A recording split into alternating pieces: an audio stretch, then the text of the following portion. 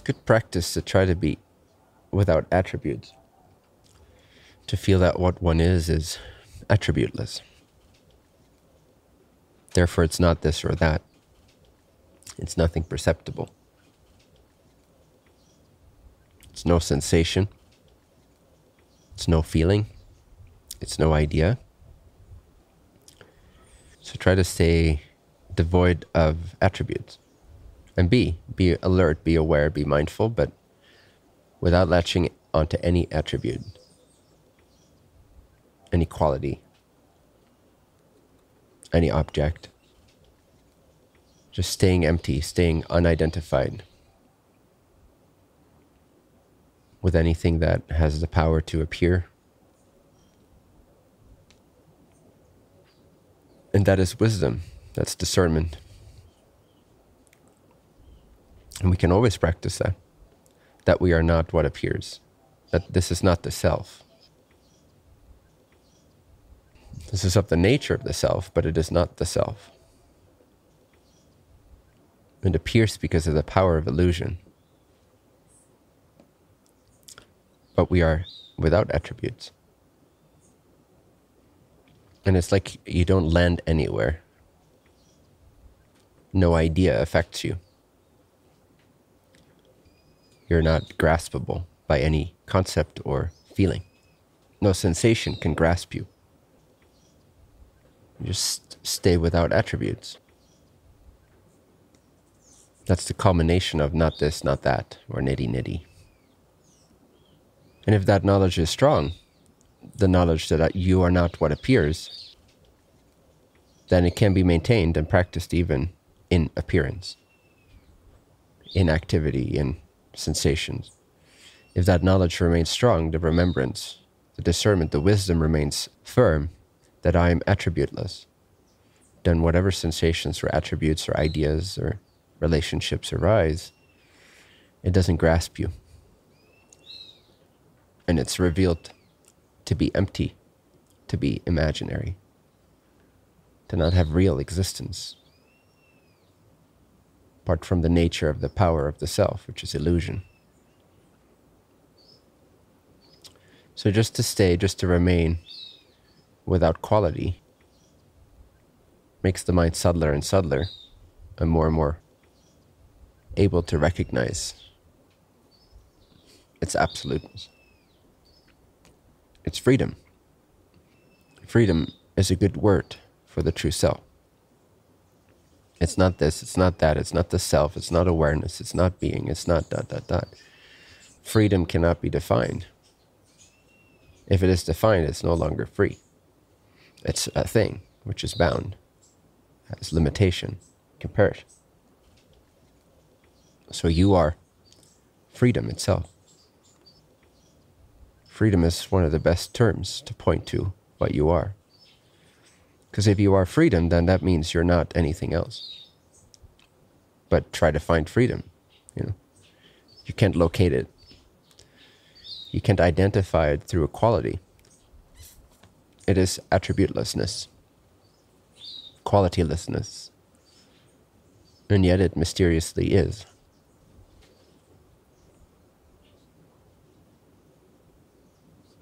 So freedom is similar to the absolute. It is the absolute, yeah. I mean, it's just a word, but it points to the same as the word absolute, yeah. Just saying how it's good to practice being without attributes, or knowing yourself without any attributes, removing the attributes or the attachment to attributes, qualities. Because it's self-evident that you are. It doesn't have to be proven. It's evident.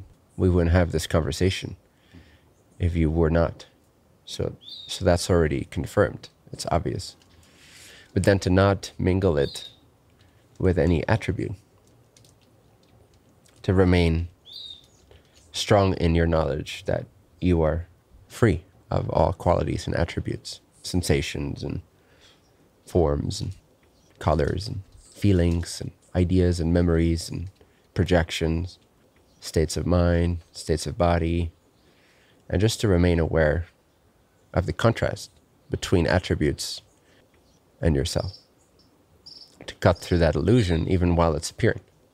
Now, it can be very effective sometimes to enter a meditative state where you remove all these attributes from view, where you kind of enter into a state of concentration or samadhi or expansiveness where it's more like space. So you more directly confirm to yourself that you still exist without body, without mind, without thoughts, without experience in that way. But it's equally, maybe even more powerful, and for most people more practical, to practice it in contrast to attributes of the daily life, of the different bodies, the physical, mental, even the causal body. Even God, even the I am being, even the knowledge I am is still an attribute. So to remain strong conviction and awareness, attentiveness that you are nothing that is perceivable. Perceivable is made of the nature of you, but you are not that which you perceive. You're not limited to, you're not confined by. This is a very simple practice, but it requires a certain strength of determination and clarity, which is a practice, and you become subtler and subtler. The less you identify with attributes, you naturally become subtler. Which is another way of saying the mind becomes pure, or the essence of the mind becomes pure in its transparency to the truth that is beyond it all, even beyond itself. It's a combination of purifying the mind to the point where it recognizes that even its own purified self is transcendent, is still an attribute. The pure essence of mind, or the citta, purified citta, or that pure I am without form or identification, is still an attribute. It's the primordial attribute. It's that mula maya, mul prakriti, that original, essential nature of all appearances. But that too appears. That too is known. That too is a quality. It's just a very formless, pure quality that's hard to describe in conventional terms. So the self as the I am already transcends conventional reality. But then even that divine reality can also be known as an appearance, can also be recognized. And then one can stay truly without attributes, even without the attribute of God or isness or beingness. And yet you still exist, you still are, even without being. But that are, that I am, beyond the I am, cannot be described because it literally is prior to any concept, any attribute. So just remain firm in your conviction that you are attributeless. While the attributes all appear and engage with each other, it's only attributes that are engaging with attributes. The attributes have never engaged with you, with the true self. The mind connects with the body. The bodily sensations connect with the knowledge of the intellect or the mind. And they're all kind of based in this void of nothingness or the causal body, which is all enabled by the light of awareness or being or knowledge. So without knowledge, you wouldn't know nothing. Without knowledge, you wouldn't know intellect. Without knowledge, you wouldn't know sensory input. Without knowledge, you wouldn't know body or world. So all the attributes relate to each other. They make love to each other all the time. It's just a mingling of ingredients, like a big stew or soup. Different ingredients that are intermingled, but the soup never intermingles with you. So just maintain that clarity of conviction. Strengthen it. Strengthen the conviction that you are without attributes of any kind, even without qualities. I am is the first and final and only quality that permeates every other quality. Every attribute is intermingled, just like every ingredient in the soup consists of the water element or the liquid element. That's the final attribute to disidentify from. But when you know the attribute or the pure quality of the water, you know the whole soup. It's the wholeness, it's the oneness, the everythingness. The I am Brahman, I'm all that there is. I'm everythingness. But then you realize the soup is apart from you. Things. It's what? Things. It's still a thing, yeah. Albeit the subject, but the subject is still an object. The pure subject of which all objects are made is itself still an object to the absolute, attributeless, inexplainable, mysterious existence beyond I am. So it's not that hard, it's not that difficult. We just need consistency in our practice, which is just this knowledge. So that's the path of understanding as opposed to the typical path of meditation. Doesn't mean meditation cannot be an expression or extension of this knowledge, but it's an extension of this knowledge rather than a means to it. If you understand it, it's not that hard. You can even logically get it. And then that logic will become transparent to that intuitive knowing of it. And then meditation is kind of a natural expression of knowledge being maintained in the moment. When you maintain awareness of the attributelessness of self, then that is meditation naturally. And it can be more or less pure, or more or less quiet, or more or less concentrated, but those are just different degrees of meditation that follow firm knowledge or understanding. And the distinction between self and not self is ever present, it's ever clear. Because you're always experiencing, with one of the bodies, you're always experiencing some quality or attribute that intermingles with the other attribute. A body is just an attribute too. It's a means to know other attributes that are really produced by that body. So the soup interacts with itself, but it never grasps what's not the soup, which is you. You're real, you. So I like this tradition, it's good. It's very simple, everyone can understand it, with a little bit of exposure to these teachings. And everybody can, quote-unquote, practice it by just applying that discrimination on a day-to-day basis. Then nothing needs to be done, it's just a matter of discriminating, which is very appealing to us mind-based creatures. Because we can use the mind to discriminate. And it will connect to that deeper level of truth, or pure discrimination, pure understanding. And then all the 10 qualities he described become naturally, they'll naturally flower as expressions. But like he said, those are outward signs of realization. They still are attributes. Changing your quality from impure to pure, or from angry to detached, are still outer expressions of realization. So they don't actually define it, but they are natural emanations. That's how the soup changes when it realizes it's just soup and it's not the self. And the flavor of the ingredients change. And everyone can do that. That's what's so nice about it. So compassionate about this path. So everyone already has that discrimination available within them. It's innate wisdom, it's innate discrimination, it's innate clarity, it's innate knowledge, innate seeing. It's intrinsic to ourselves, our very nature in each moment. It's available. We just have to not be fooled by what appears. Maintain mindfulness of what appears with the wisdom that we're not what appears.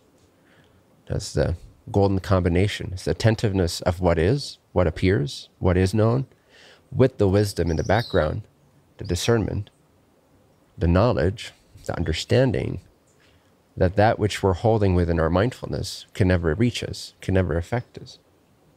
It's very simple, very direct. It's very here, now, always available. Nothing obstructs it, because you can, whatever comes your way, you can be mindful of that, with the knowledge that that too is not you. Whether it's struggle or pleasure, be mindful of the struggle and the pleasure equally, like you're being aware of the whole soup of sensations, with the knowledge, with the firm strength of clear recognition that it's not I, it's not what I am. It's happening on me, but it's not me. Everything appears on top of me, but it's not me. That can be maintained through everyday actions and speech even. You can speak while recognizing, being mindful of your speaking as an appearance, as a quality, and therefore, how can it be you? You endure. The speech begins and ends. The thoughts about the speech begin and end. The identification of the personality with what it says and how it's received begins and ends. It's not there when you sleep. It's not there when you're not talking. It's not there when you're by yourself walking in the woods. How could it be you? How could the walking in the woods be you? How could the sleeping be you? They all come and go. Discernment is obvious. It's so clear. It doesn't require any special gifts or talents, or it even doesn't require concentration. It requires some mindfulness, because otherwise you're in the soup, you're just swimming around as one of the ingredients, but that's an assumption. And even that's transcended more and more when you realize in your moments of clarity that even when you were unclear, that wasn't you either. So that's when you transcend knowledge and ignorance, or dependence on it, or liberation and bondage. Because even while you felt like you were swimming around in the soup, in retrospect, with mindfulness, in that moment, you can still cut all association, all believe that you were lost in the soup. It was the body that was lost in the soup. You were just asleep to your true self. You were asleep to that discernment. Therefore, it felt like you were swimming in the soup as one of the ingredients among many other separate outward ingredients that you were reacting to and grasped by and affected by. But in retrospect, you can see very clearly that you were in that moment already, in essence, in truth, ungrasped even by being grasped, unaffected even by the feeling of being affected. You're just not mindful of it in the moment. That's all right. Just practice mindfulness combined with the wisdom of discernment. Mindfulness combined with not this, not that. Not this, not that without mindfulness can be kind of sloppy or conceptual. But if you maintain an attentiveness of sort of the wholeness of the field, the wholeness of all the sensations and feelings and senses that are all appearing commingled in this soup of presence, if you're mindful of the whole presence with the knowledge of neti neti, or I'm not that, that's really when it becomes very effortless and very obvious. And that realization is obvious. It's not a obscure thing. It's obvious. Waking up to what's already the case. The goal that we seek is, again, it's what we already are. So it's so close that there's no way to it. You can only discern that it's the case or forget. But even that kind of just happens on its own. Freedom from all that is. Yeah. Yeah, all that is the only illusion. Because it comprehends everything. You can say, okay, well, the cinnamon or the garlic or the chicken or the water or the this or the that is the bondage. But they're all the same soup, right?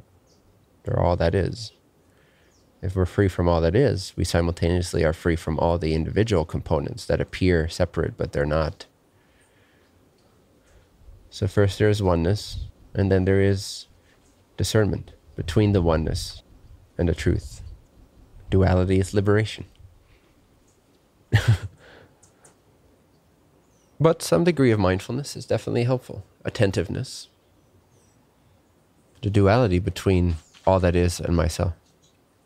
Right? Separation is liberation. Oneness is total bondage with everything. Like instead of being just the garlic chunk, you're now the whole fucking soup. I mean, what could be more bonding than that? Yeah. You're one with everything. You're in love with everything. All at once. Jesus Christ. That's a heavy burden.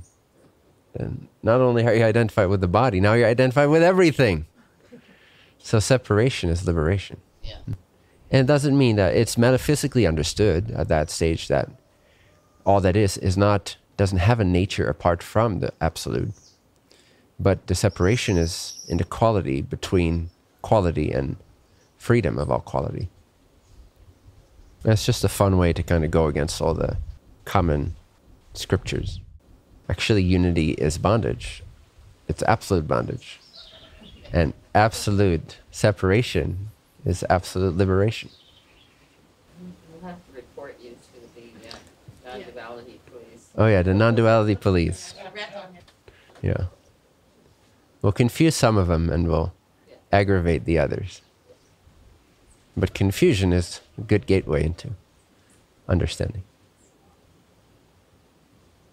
Good talk.